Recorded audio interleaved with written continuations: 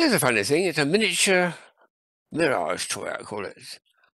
When I bring it up to camera, you'll see the creature that's already fixed inside is actually a Pokémon. It says it on it there. And I'll bring it into view. When you tilt your angle of viewing, he appears there on reflection.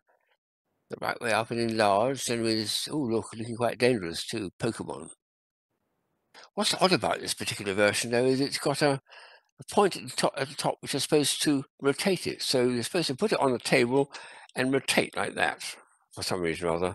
I can't get much else from the picture, though, but the idea is, anyway, the kid has two bits of fun. They can spin it, and they can enjoy the mirage effect of seeing the real thing under the bottom and a marvelous picture reproduction, as it were, coming almost above the surface. If you look at it from certain angles, this lifts up and appears to be above the surface, which is brilliant. So a nice piece of work, that.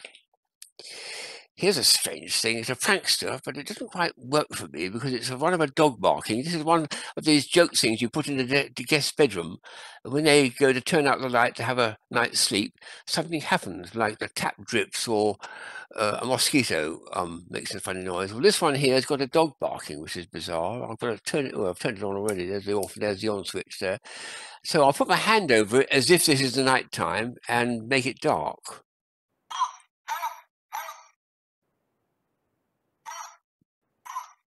Not very convincing. As soon as you turn on the light, it shuts up. That's fair enough, but it should leave a little bit of a gap, say 9 or 10 seconds. There should be a pause. Well, it's got 4 paws, I know, but it should have a pause for the time the light switches out and the dog starts misbehaving or making a noise. But instead, it starts immediately, which is a shame. There's something wrong with the delay mechanism. So, but the idea is a very nice one, to fool your guests into thinking they've got intruders in the bedroom.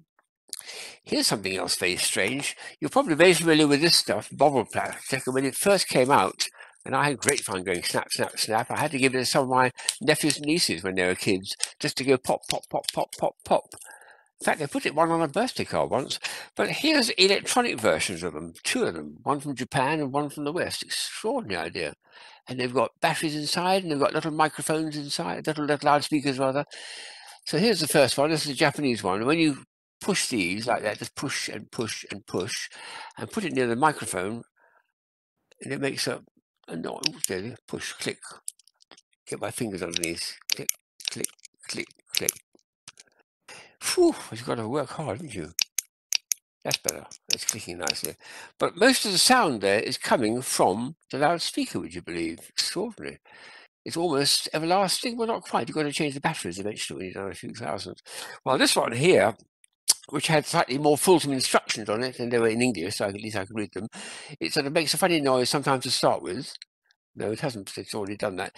And it goes click, click, click, click.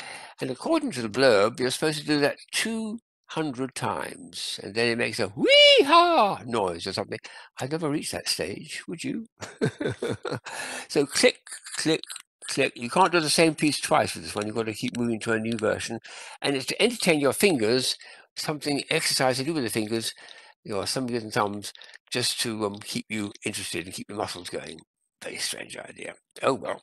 The last item is my favorite by a long way. This is one of the best items from this 2009 second best case. It's a very fine lithophane, which looks so unpretentious. It's just a bit of plastic. It's a bit of plastic like that. And there, we'll get it into focus and see the girl herself. It's not a bad picture, but it's just a little bit rough around the edges, to say the least. And the back isn't appalling. You can hardly make her out at all. It's like a ghost image. But when you light it from the back, oh my goodness me, suddenly it works. I've got a good torch here. I'll shine it straight in and we'll see if we can get it to perform. Brilliant.